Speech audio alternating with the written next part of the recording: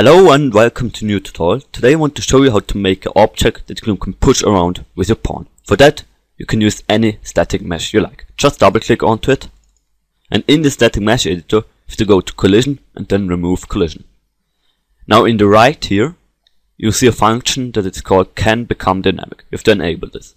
Then go to collision and add an auto convex collision or any collision you like. I will create the auto convex collision. So put this to the max and apply.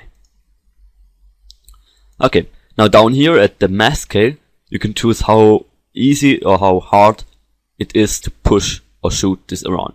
So you can type in, let's say 10 or under 1, but I will let 1 because this is the normal or the basic value. Okay, now just place it into your level, choose a game type and play from here.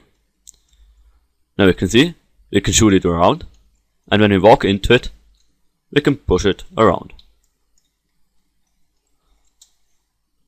Whoop, where is it?